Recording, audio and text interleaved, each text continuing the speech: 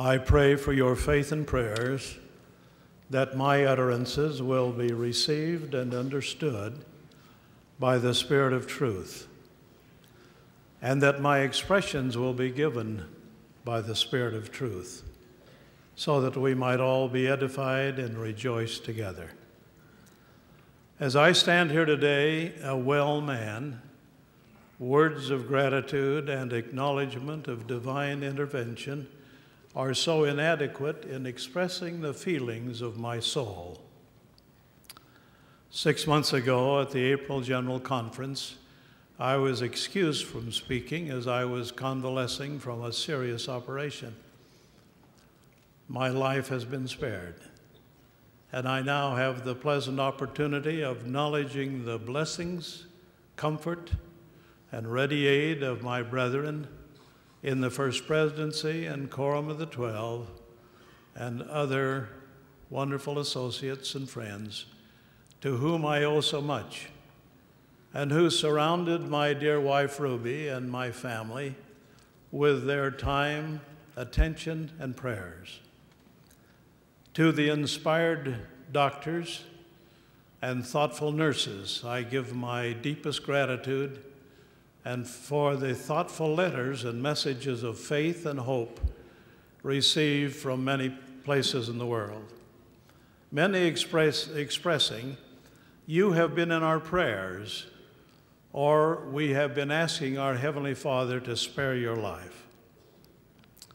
Your prayers and mine, thankfully, have been answered. One unusual card caused me to ponder upon the majesty of it all. It is an original painting by Arta Romney Balfe of the heavens at night with its myriad of golden stars. Her caption, taken from the Psalms, reads, "Praise ye the Lord. He healeth the broken in heart and bindeth up their wounds. He telleth the number of the stars. He calleth them all by their names. His understanding is infinite."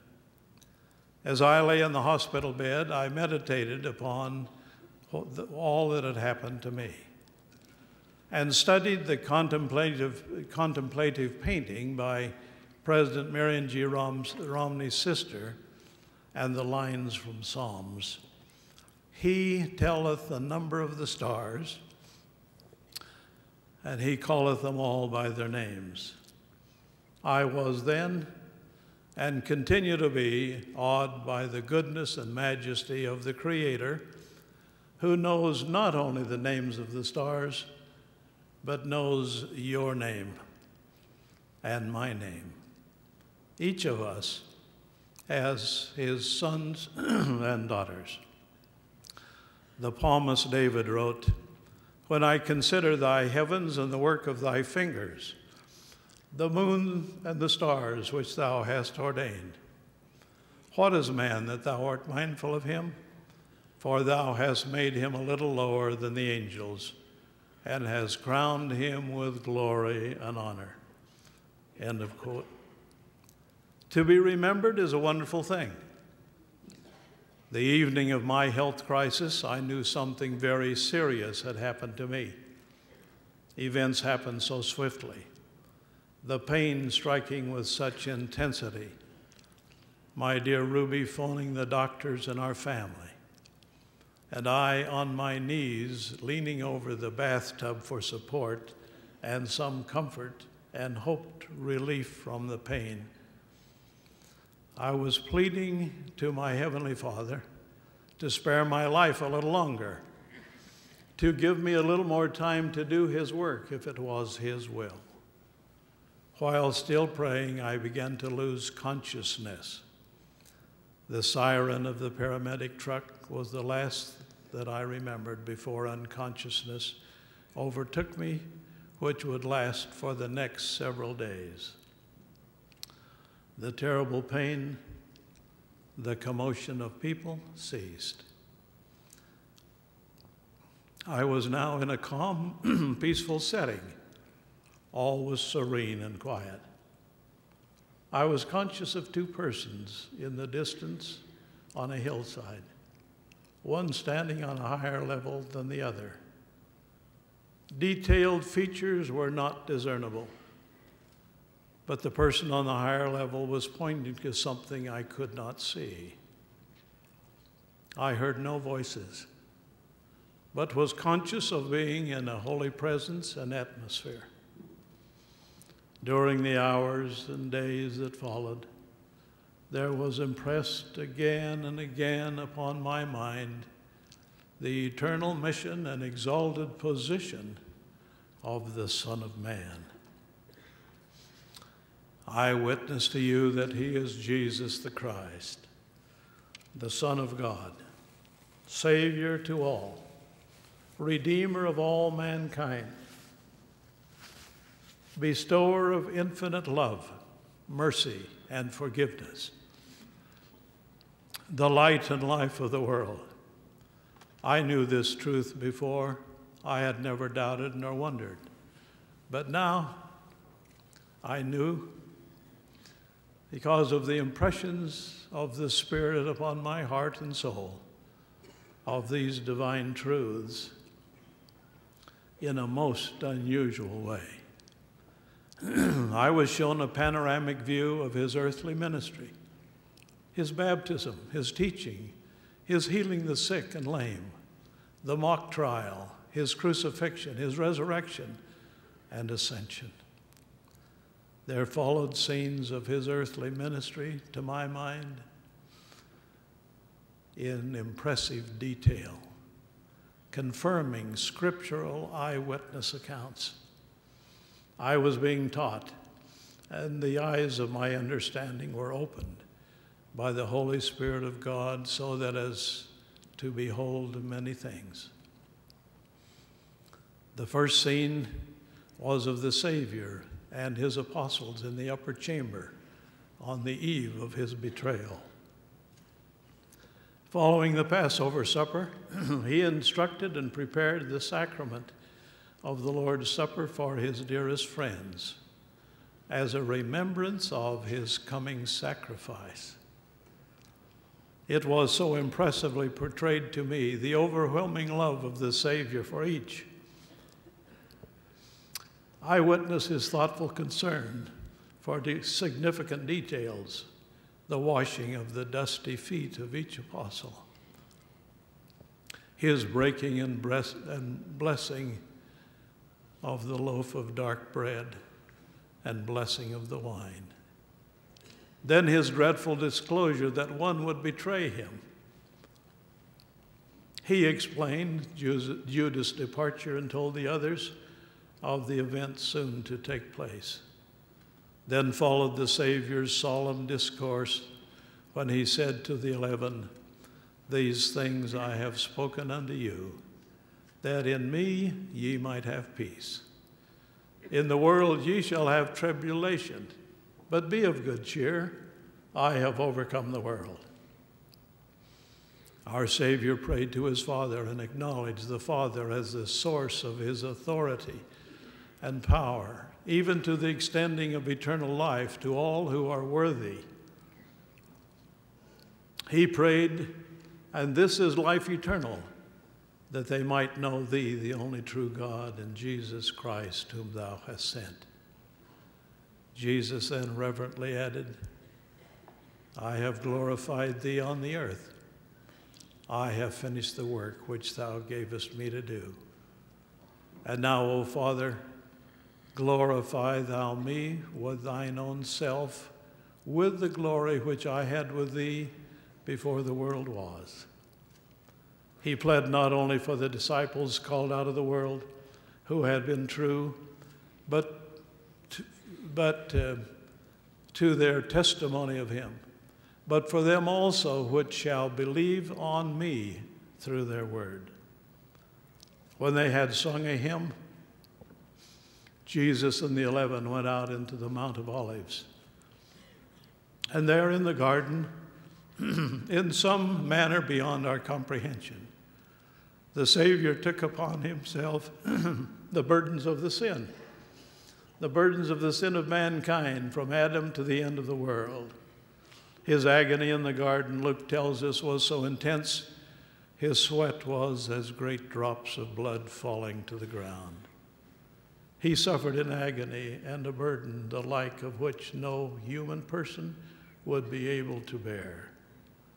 In that hour of anguish, our Savior overcame all the power of Satan. The glorified Lord revealed to Joseph Smith this admonition to all of mankind. Therefore I command you to repent, for I, God, suffered for all, that they might not suffer if they would repent. Which suffering, he said, caused myself, even God, the greatest of all, to tremble because of pain and to bleed at every pore. Wherefore I command you again to repent, lest I humble you with my almighty power, and that you confess your sins, lest you suffer these punishments. During those days of unconsciousness, I was given by the gift and power of the Holy Ghost a more perfect knowledge of his mission. I was also given a more complete understanding of what it means to exercise in his name the authority to unlock the mysteries of the kingdom of heaven for the salvation of all who are faithful. My soul was taught over and over again the events of the betrayal, the mock trial, the scourging of the flesh of even one of the Godhead. I witnessed his struggling up the hill in his weakened condition carrying the cross, and his being stretched upon it as it lay on the ground, that the crude spikes could be driven with a mallet into his hands and wrists and feet to secure his body as it hung on the cross for public display. Crucifixion, the horrible and painful death which he suffered, was chosen from the beginning. And by that excruciating death, he descended below all things, as was recorded, that through his resurrection he would ascend above all things. Jesus Christ died in the literal sense in which we will all die. His body lay in the tomb. The immortal spirit of Jesus, chosen as the Savior of mankind, went to those departed myriads of spirits who had departed mortal life with varying degrees of righteousness to God's laws. He taught them the glorious tidings of redemption from the bondage of death and of possible salvation, which was part of our Savior's foreappointment and unique service to the human family. I cannot begin to convey to you the deep impact that these scenes have confirmed upon my soul. I sense their eternal meaning and realize that nothing in the entire plan of salvation compares in any way in importance with that most transcendent of all events, the atoning sacrifice of our Lord.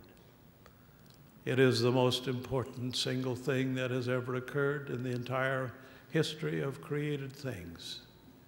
It is the rock foundation upon which the gospel and all other things rest, as has been declared. Father Lehi taught his son Jacob and us today, wherefore redemption cometh in and through the Holy Messiah, for he is full of grace and truth. Behold, as he continued, behold, he suffereth himself a sacrifice for sin to answer the ends of the law, and to all those who have a broken heart and a contrite spirit, and unto none else can the ends of the law be answered. Wherefore, how great the importance to make these things known unto the inhabitants of the earth, that they may know that there is no flesh that can dwell in the presence of God, save it be through the merits and mercy and grace of the Holy Messiah, who layeth down his life according to the flesh, and taketh it up again by the power of the Spirit, that he may bring to pass the resurrection of the dead, being the first that should arise. Wherefore, he is the first fruits unto God, inasmuch as he shall make intercession for all the children of men, and they that believe in him shall be saved. End of quote. Our most valuable worship experience in the sacrament meeting is the sacred ordinance of the sacrament, for it provides the opportunity to focus our minds and our hearts upon the Savior and his sacrifice. The Apostle Paul warned the early saints against eating this bread and drinking this cup of the Lord unworthily. Our Savior himself instructed the Nephites, quote, "Whoso eateth and drinketh my flesh and blood unworthily brings damnation to his soul." End of quote. Worthy partakers of the sacrament are in harmony with the Lord and put themselves under covenant with him to always remember his sacrifice for the sins of the world, to take upon them the name of Christ and to always remember him, and to keep his commandments.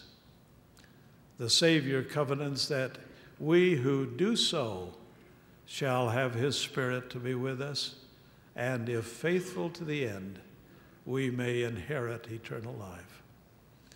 Our Lord revealed to Joseph Smith that there is no greater gift than the gift of salvation, which plan includes the ordinance of the sacrament as a continuous reminder of the Savior's atoning sacrifice. He gave instructions that it is expedient that the church meet together to partake of the bread and wine in remembrance of the Lord Jesus. End of quote. Immortality comes to us as a free gift by the grace of God alone, without works of righteousness. But eternal life, however, is the reward for obedience to the laws and ordinances of the gospel. I testify to all of you that our Heavenly Father does answer our righteous pleadings. The added knowledge which has come to me has made a great impact upon my life. The gift of the Holy Ghost is a priceless possession and opens the door to our ongoing knowledge of God and eternal joy. Of this I bear witness in the holy name of Jesus Christ. Amen.